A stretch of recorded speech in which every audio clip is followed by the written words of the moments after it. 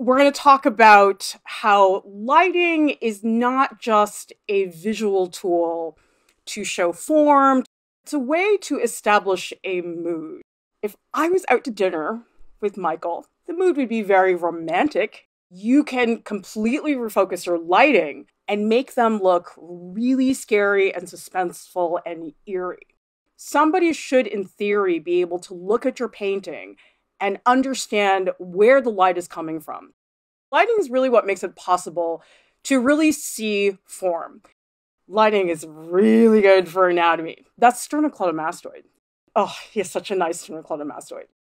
If you don't have a lot of experience with lighting, stick to one light source. It's a lot more consistent. Here's an example of multiple light sources on a single form.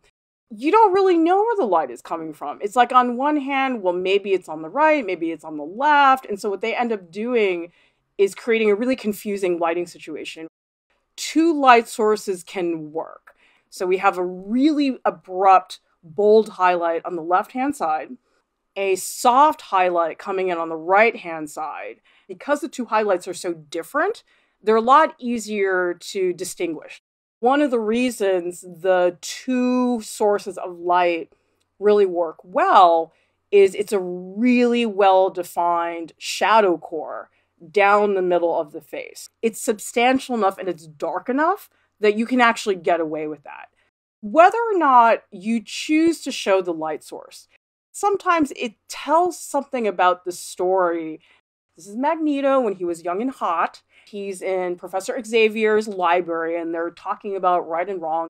Where's the light coming from? Is it coming from a lamp? Is it coming from a window? Here we have this light that's like streaming outside of this window. You see this beautiful lighting situation. Oh, just look at that arm. That arm is really great. Somebody totally stole this from Calling of St. Matthew. You can actually see the head of Christ and he's like pointing his hand forward. The lighting is definitely really showing the direction of Christ because Christ is pointing this way. If you have lighting from above, people's eye sockets get really dark, like raccoon eyes. If you have lighting from below, when they're trying to create a feeling that's a little bit more eerie. If you put the lighting behind the figure, and then you make the face all in shadow, it becomes a very beautiful profile. In a subway car, usually you have fluorescent lights, very sterile. It's a very cold light as well, so usually it's a little bit bluish. His cheekbones are just not very pronounced. Fluorescent light, not where you want to go if you want to accentuate forms on the face. Bright, middle of the day, direct sunlight, you're going to get super high contrast. The cloudy day, the softness of the light, it gets very diffuse and you lose all those harsh shadows. The contrast is very low. You can also get indoor light, which is like a spotlight. Very theatrical, really harsh, hyper dramatic lighting. You've got direct light, you have the shadow core, and the reflected light. The two that you're going to see the most visibly are the direct light and the shadow core. Reflected light, super, super subtle. A lot of people have trouble seeing it. Direct light, I think, is the easiest one to spot. It's usually very high in contrast.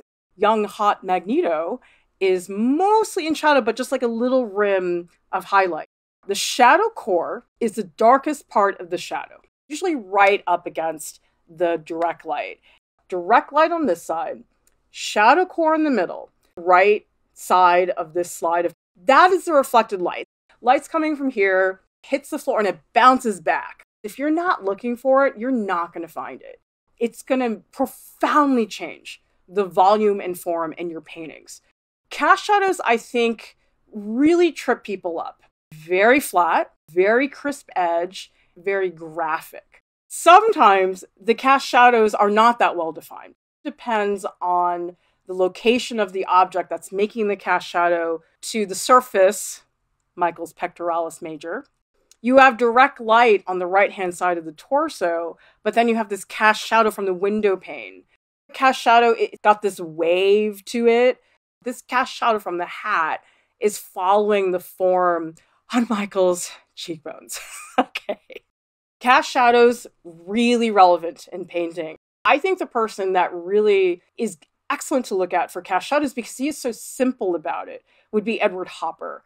There are cast shadows all over this. There's a cast shadow at the top that the window is making onto the wall, but then the figure is creating a cast shadow that's falling across the bed. Here are the form shadows. There's a lot of... If you look at the form shadows, very soft edges versus the cast shadows, which just cut across the forms. We have direct light, shadow core, reflected light, form shadow, cast shadows. Artificial light usually has like a warmth to it, usually has warm yellowish highlights, and the shadows will be very cool, purpley, bluish types of tones. Let's look at Anders Zorn, artificial light. This whole section of her face is all yellow because of the indoor lighting. Cool colors on that little patch of reflected light. It's like a really subtle grayish lavender. In natural light, the highlights are going to be cool and frosty. You have to take lighting into your own hands. Create your own lighting situation. You want to control the direction of the light. The position of the light. Is the lighting behind the figure?